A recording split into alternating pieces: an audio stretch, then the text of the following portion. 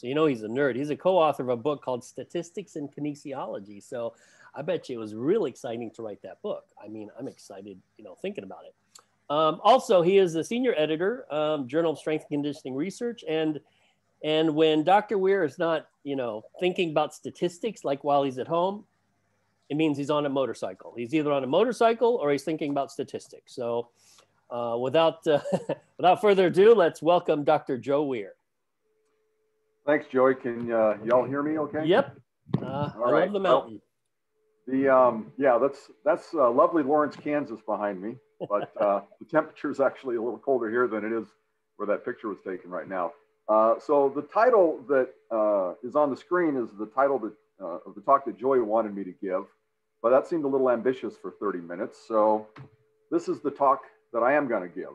I'm going to get some things off my chest as a reviewer and an editor, and also someone who spends more and more time, unfortunately, probably being more of a statistician than a physiologist. So I got 5 different topics I want to cover relatively quickly about things that I think we can all do to improve not only our data analysis, but also help us when we're critiquing studies and also reviewing papers for journals and that sort of thing. So first one off the bat here, don't categorize continuous variables. So what do I mean by that? So let's take body mass index, which besides being a variable that is probably not the ideal variable to be using in a lot of our studies anyway, but these are kind of the typical cut points for categorizing BMI. But BMI is a continuous variable. In theory, you have an infinite number of gradations that can exist between different individuals. But when we have these broad cut points here, and I got this, I think, off an NIH webpage, that leads to some discontinuities. So that, for example, a BMI of 24.9, which would put you in the normal category, is not that much different from a BMI of 25.1, which would put you in the overweight category.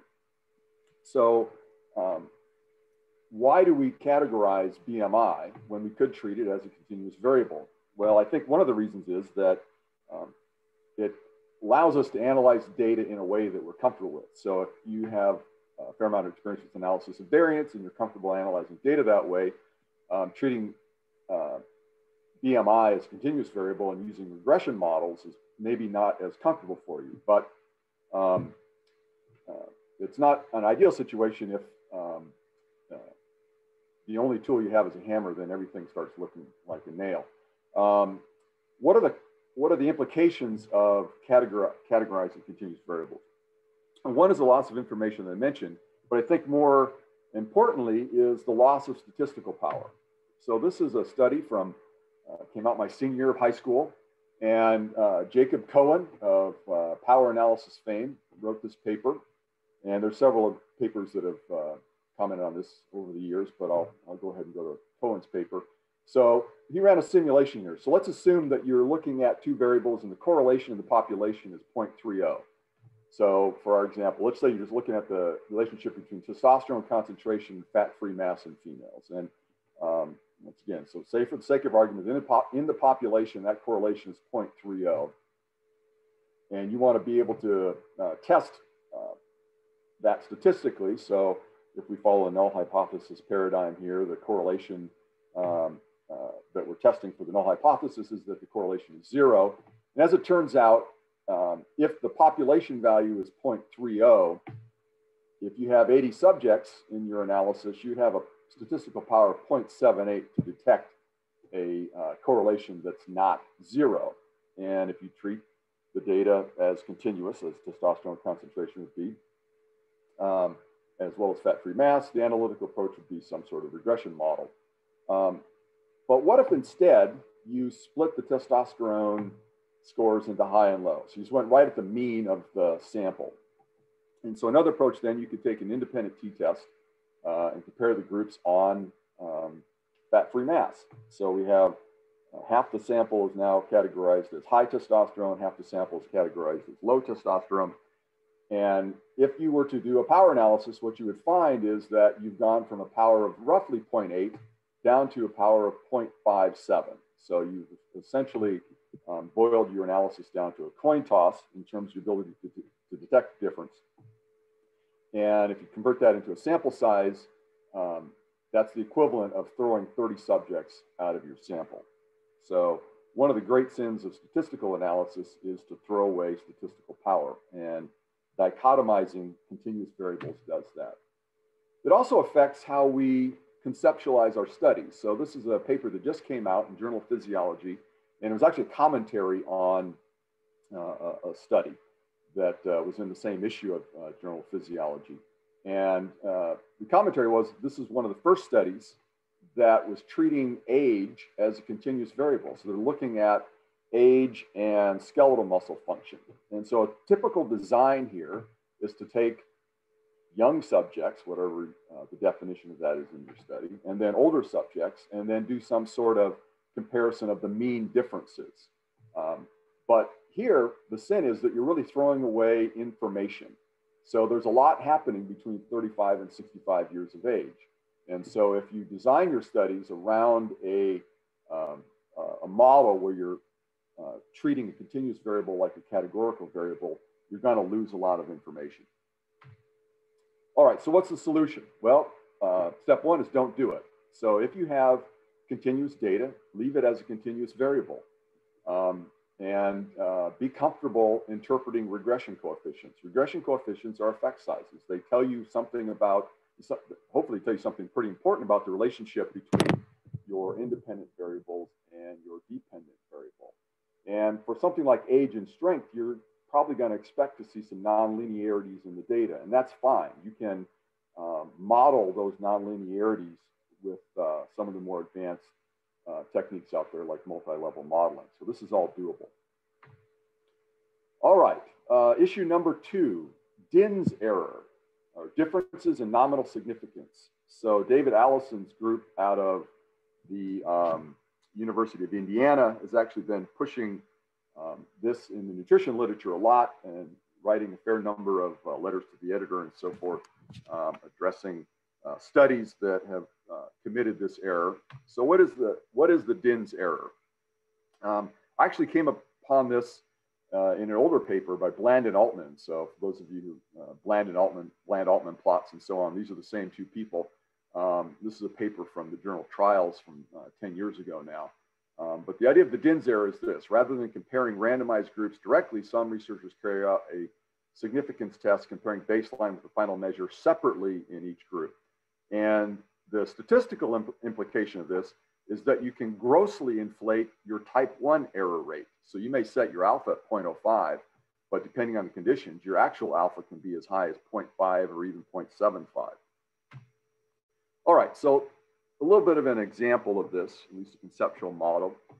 So let's have a fairly standard design here. So we're going to randomize subjects to either get a supplement or a placebo. And they're all going to get a pretest. Then the supplement people get the supplement and the placebo people get the placebo, and maybe do something else to them, train them in between or something like that, and then do the post-test. So you've got basically 4 cells here. This is a 2x2 model. So you've got 2 groups and 2 time periods. So the Din's approach, which is wrong, would be to do something like this and say, okay, well, I've got the supplement group and I got a pretest and post-test score on them. So why don't I do, say, a paired t-test on the supplement group? And then I'll do a separate paired t-test on the placebo group. And I just made this up, but this in theory could happen. If you got a P of 0.049 in your supplement group, you'd say, oh, I have a significant difference from pretest to post-test in my supplement group. And if you got a P of 0.051 in your placebo group, you'd say, oh, I have a non-significant difference between my pre and my post-test. So the supplement must work, right? I've got a significant increase in my supplement group and a not significant increase in my placebo group.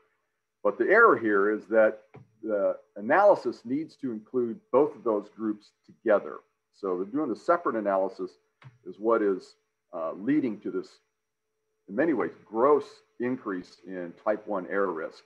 So these are simulations that Bland and Altman reported in that Trials paper. And don't worry so much about the x-axis here, but the idea is what is the actual alpha level on the y-axis? And depending on the conditions, once again, you can get actual alpha levels. That is, your risk of committing a type 1 error can be as high as 0.5. And if you have more than 2 groups, it can be as high as 0.75. So under certain conditions, you're almost assured of committing a type 1 error if you analyze those subgroups separately without first analyzing them in the same analysis. So what is the proper analysis under these situations? So you got a 2x2 situation, once again, group by time. So there's a couple approaches here. So one is you could do a group by time mixed analysis of variance. And in that sort of approach, the interaction effect is the interaction of interest. What is just as legitimate, although a lot of people push back on this, is you could do an independent t-test on those change scores. And people push back on that because there's this large literature, especially from the 80s and 90s, saying that change scores are bad. But as it turns out, the interaction effect from this 2x2 is the exact same test as the independent t-test assessment of the change scores. You will get the same p-values and the same denominator degrees of freedom. So they are mathematically redundant procedures. Most stats papers, though, and books will say what you probably should do is actually an analysis of covariance using the pretest score as the covariate. And that's a very legitimate way of analyzing the data.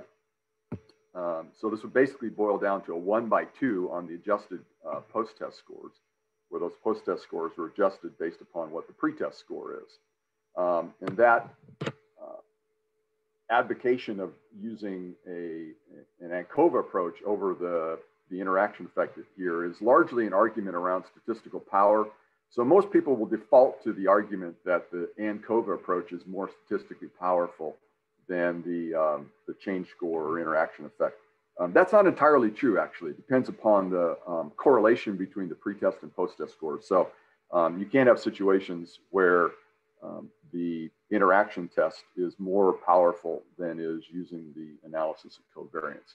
But either of these, in my mind, are perfectly acceptable and are light years ahead of doing the separate analyses. All right, point number 3, show your data. Now, this is not data from sport nutrition or exercise physiology, but I just like the figure. I just stumbled on this on a data science webpage. There's lots of software tools out there now for data visualization. So there's a variety of ways that if you get good at this, and I'm not myself, but if you get good at this, you can be creative in terms of conveying the story to your reader. And Joey asked us all to make sure we tell a good story when we put these talks together. But when you're presenting data, you're telling a story. And so you want to have powerful visualizations to convey that data. So what is just being shown here is data on potential differences in the new COVID strain. So if the R value is 1.0, after 10 cycles, you start with 10 people, you'd have 110 infections. If the R is just a little bit higher, 1.4, so each person infects on average 1.4 other people, by 10 cycles, you're up to almost 1,000 infections. Anyway, nice graphic. But in terms of the types of studies that we do, that's probably a little bit too fancy. But I also want to, I guess, hammer home the point here is that you should plot the data for yourself before you do any stats. Look at your data. Let it talk to you a little bit before you start crunching numbers. And I've been as guilty of not doing that as anybody. You type the data into your Excel file and convert it to whatever you need to do to get it to run in your stats package, and you hit go and look at what the analysis is telling you. But look at your data first. It's going to potentially help avoid a lot of misfortune going forward. All right, so how to show your data. I'm going to go over 3 ways of showing data that I think I like a lot, and especially the spaghetti plots at the end here. All right, this is actually where this paper from, once again, 2011 was the one that started pushing me towards this idea. Let's not use what are referred to here as dynamite plunger plots. Let's convey our data with the actual data being shown. So this provides you provides the reader with a lot more information than just what the bar graphs are going to show you. So you get a sense of the distribution, you get a sense of, oh, well, these are kind of interesting scores up here. I wonder what's going on with that. It allows you to be able to look for outliers, look for weird scores that maybe are data entry error, maybe they're legitimate, but those are the types of things that you need to figure out before you hit go on your statistical analysis. So this is a scatter plot matrix that is able to be created with a package in R, which is not the most user-friendly way of analyzing data, but it's probably the most powerful out there. And so I'm trying to do more and more of my work in R for a variety of reasons. But this scatter plot matrix allows you to take all your variables, and instead of just plotting a correlation matrix, which is essentially what is on the upper half of the diagonal here, it will show you your raw data. And because I have a categorical variable here, and I should point out that this categorical variable was created by dichotomizing a continuous variable. This is spinal cord injury data. So one of the ways of categorizing spinal cord injury is paraplegia versus tetraplegia, so where the lesion is. But the lesion can be at any level of the spinal cord. So we've been trying to be more fastidious about treating spinal cord level as an integer value when we do our analyses. But if you have a categorical variable here, it also will make these nice little plots here on the diagonal showing the distribution of the data, at least the shape of the distribution, separately by each group. So that can be kind of helpful. And it's also helpful to look at what the individual plots look like. And so I've blown up one of those plots right here. So this is the variable that is being shown here is a motor score in spinal cord injury. So a motor assessment that's done clinically. And so what you see by plotting the data, and you wouldn't necessarily notice just by looking at plunger graphs and bar graphs and all that sort of stuff, is that we've got a bunch of people in one of the groups that all have the same score. And I think the score here is 50 for everybody. So turns out that score is not wrong. That's just how this clinical metric is designed. But it does affect how we analyze our data now. So we have a bunch of scores that are right at 50. And me coming into this not being that familiar with the clinical measures, but being asked to analyze the data, I wouldn't have caught this without plotting it. And so if we were just to look at summary statistics, we probably miss the fact that we need to think about how this motor score is quantified in our data set. All right, so here's another way of plotting the data. These are box and whisker type plots here, except the raw data is shown. So we got interquartile range, and then actually the median here being shown. But then the most important part is the raw data. So this is a comparison between the spinal cord injury groups on cerebral blood flow velocity. And show here that the folks with the cervical lesions, the higher lesions, have lower cerebral blood flow velocity.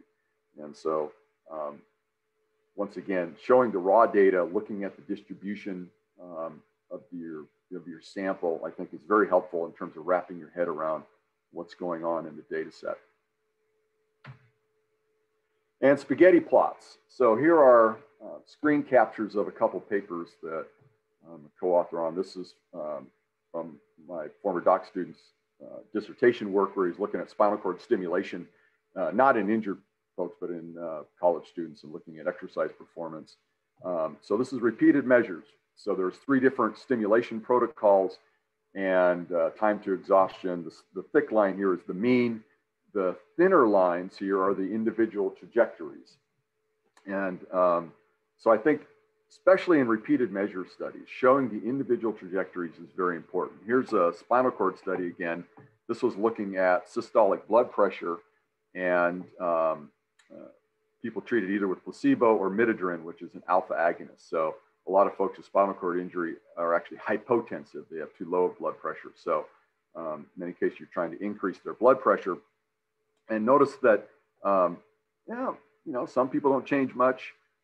Most people seem to improve, but some people's score actually goes down with midodrine. And you're not going to get that from just looking at bar graphs. And so there's that spinal cord stimulation study again. I recast that with the bar graph. And certainly from my perspective, the bar graph is much less informative. And I think the other thing with repeated measures that using a bar graph to display your data can be potentially misleading is when folks typically take their base stats courses, they're going to look at the standard deviation here and go, oh, wow, you know, the reason you didn't have any statistical power is because the standard deviation was big. And if this was a between subjects analysis, that would be a legitimate argument.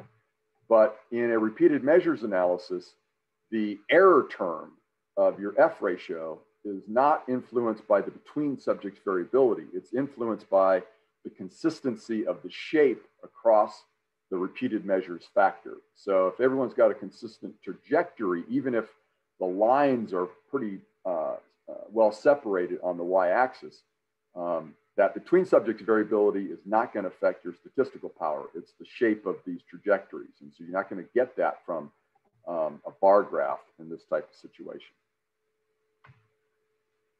All right, got 9 minutes left. 2 more points here. What about the normal distribution assumption? So I see this a fair amount in papers that I review. So folks want to be rigorous and they're going to test whether the data are normally distributed. If they're not, then maybe they'll do some sort of non-parametric test. So this is a distribution of a variable, I'll show you here in just a sec, that is pretty bimodal. In fact, it's very bimodal, and it's kind of got a discontinuity here in the middle because there's a big gap. So what is this data? This is actually a summary of lots of studies that have looked at testosterone concentration in males and females. And interestingly enough, I guess from my perspective, this was in a law journal article. And the title of that article is Sex and Sport. And I just should warn you, if you're trying to find this article, don't Google sex and sport when you're at work, because you're not going to get PubMed hits at the top of the list. So anyway, this is a legitimate article written in a law review. And as you might expect, it's talking about sex differences and issues of trans and intersex and athletic competition and so on. All right, so this is about as bimodal as you can get. So females on average here say about 25 nanograms per deciliter. Males, I ballparked this, and I'll say 700, and they have a bigger standard deviation. So if you were looking at this and you say, well, this is bimodal, my data are not normal. Now the individual data, the subgroup analyses might be normal, but the data as a whole are not normal. So what do I do?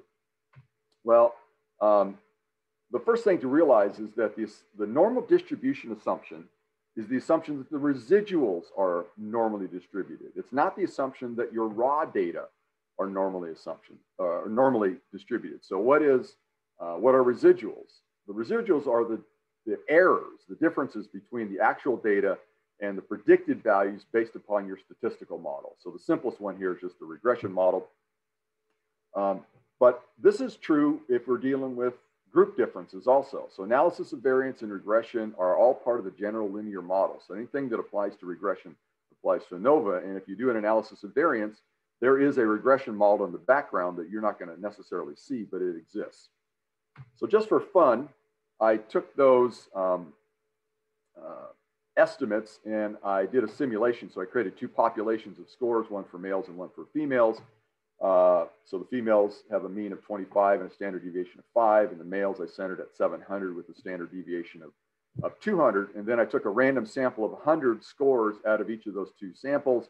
Here's what the regression model would look like, even though most of us would do this with a t-test or ANOVA type of analysis. But once again, same process. So here are the residuals. QQ plot looks pretty ugly. And if our residuals are normally distributed, we'd like it to follow this line here. Here's what the distribution of residuals actually looks like. So that looks pretty ugly. What do I do? Well, you could do a non-parametric test, but I'm not a huge fan. I think here it's more reasonable to try something like transform our data. So log transform the data and then ran the same analysis. Now, if you do a QQ plot of your residuals, they're never completely falling on this line. So is it normal enough? Reasonable people can differ. I would probably say, yeah, that's normal enough. Here's what the distribution of residuals actually looks like. Here's what the ideal distribution of residuals are.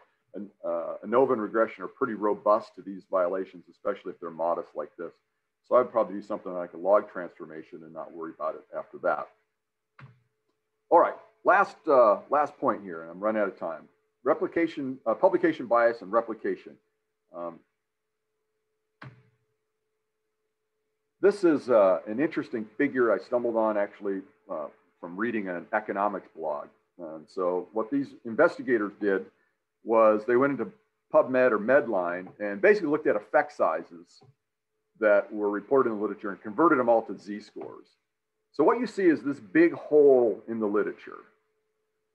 We would expect to see some sort of normal distribution here. So what's going on with all of these z-scores that seem to be missing? Well, these are z-scores that would be associated with effects that are not statistically significant. So they don't get published.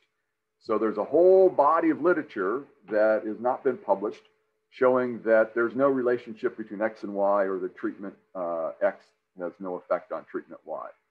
So that biases the literature. And there are a lot of reasons for that. Some of it is just the incentives that we have as academics. A lot of this gets blamed on R.A. Fisher, who developed a lot of our statistical procedures that we still use, setting an alpha at 0.05. I think some of that criticism of him in particular is unfair. But this also just came out in Journal of Physiology by Simon Gandevia down in Australia, who's not a statistician, but wrote a commentary. And one of the, I've seen this before, but I never found a good citation for it. So just by luck, I stumbled on this. If your alpha level is 0.05 and you want to, so it's statistically significant, and you try to replicate that study, the probability of that study replicating and also meeting statistical significance in alpha 0.05 is 50%. So half of your replications will show a non-significant effect. So just because an alpha level is 0.05 doesn't mean that there's something there. It means that there's something that might be there. So what's the solution?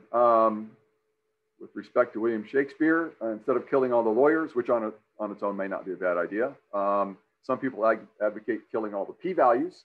I'm not quite there yet, but we do want to make sure we're reporting more than just p-values. Register our trials, but I think the most important thing is to publish negative results, and it's hard to do. Journals don't like publishing negative trials. Now, there's a journal out there, this is more in psychology, they want to publish negative trials. I would love to see something like this in sport and exercise science and sport nutrition, or at least our journals and our reviewers being more open to publishing negative trials. Some of our brain and spinal cord stuff that we haven't been able to show an effective transcutaneous stimulation, those things are hard to publish. You show something, we didn't see anything, well, we're not accepting it. It's not interesting enough for us. And it really biases the literature. And, oops, went too far. Here's a summary of those points. Here's my email if you want to get a hold of me. And here's what I would rather be doing rather than sitting in minus 17-degree temperatures that I think is going to hit us on Monday. Thank you, Dr. Weir. That was actually very interesting. A couple of quick questions before we move to Grant. Because I know nothing about this topic. So every time I listen to a stats talk, I learn something. Number one, why are medians never used in sports science? Just sort of a random question. The other one is, and I forget, I don't even know why I was reading this paper, but the gist of the paper was this. When you truly randomize two groups, it seems like in the sports sciences, people are so focused on making sure the baseline measures between both groups are the same. But in true randomization, oftentimes it's not the same. So I guess the second question is, does it matter? If you randomize them and they're not the same, let's say they're one rep max value for the squat isn't the same. It's, one group is stronger. Does it matter? And Well, there's actually a phrase that I like called unhappy randomization, right? So the and if you truly randomize subjects to groups, let's say you randomize them and say, and I'm going to t-test on their baseline scores, right. and it's statistically significant. That by definition is a type 1 error because the groups were from the same population. So whatever differences you see in your sample were purely due to luck, right? Okay, yep. Now, here is bad luck due to unhappy randomization. So I think in that situation, using the pretest as the covariate is a pretty good solution here. Those pretest scores are not biased necessarily, and in theory, you're sort of adjusting for those baseline differences in a way that's fair. If that makes sense. Okay. Now, the question about the median, that's actually a big question. There are certain techniques, as I'm becoming more of a Bayesian, some of these Bayesian procedures actually start looking at medians and intervals around medians. But there is a large body of literature. I've got one book that showed, it spent like 3 chapters just talking about why the mean is the best choice. And it has to do with some efficiency issues in terms of statistical power and sample size and all that sort of stuff. So that's not necessarily a simple question. Certain variables, if it's skewed, however, just conceptually, the median makes more sense. So if you look at income, right, they don't report mean family income. They report median family income because the data is so skewed. And so the median, when the data is skewed like that, the median gives you a better sense of central tendency. So for instance, if you look at actually the testosterone, the measures of testosterone, where in regular males,